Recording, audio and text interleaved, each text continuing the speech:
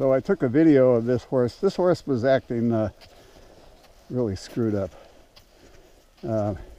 totally out of character. And I got on him last week and stuff, and he was just not right.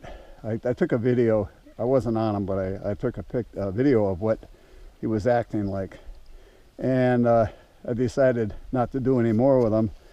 And his symptoms were an awful lot like a couple horses I had with Lyme. And so what I did was I started treating him with doxy about 4 days ago. And I took him out yesterday. I didn't have a saddle on him yet. And he acted way different, way better. I didn't have a video of it, but so what I'm going to do today is I'm just going to walk him around a little bit, and I want to see how he acts. Before, he was acting real stiff in the back end. He didn't want to canter, had trouble walking, he didn't want to go forward.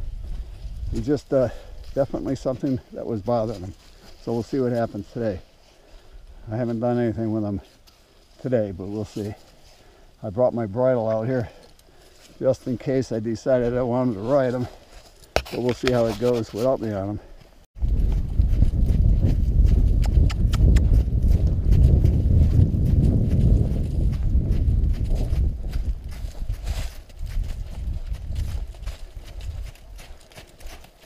Okay, come on.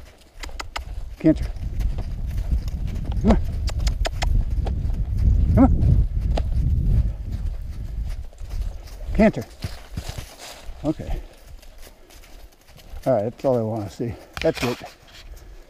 Okay, come on, walk.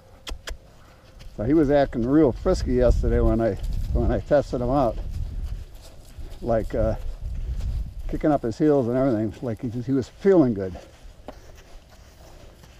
When he was off, he was acting depressed. He wasn't having a good time.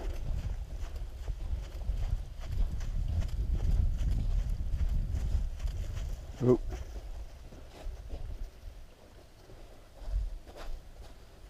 Good boy. This was the direction he was having most of his problems with. Good truck. Good boy.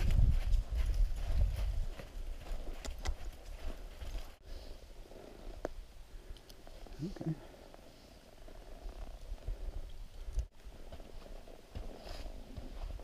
Good boy. What?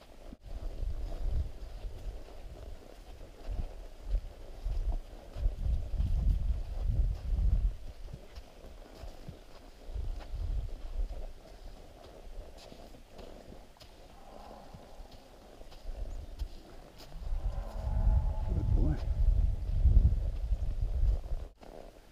Ooh.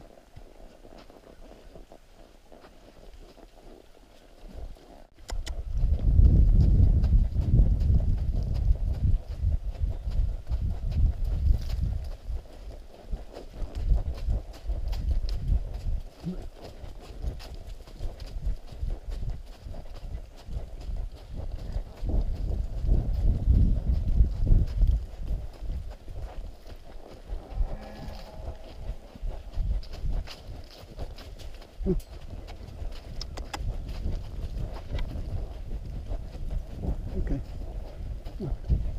Canter.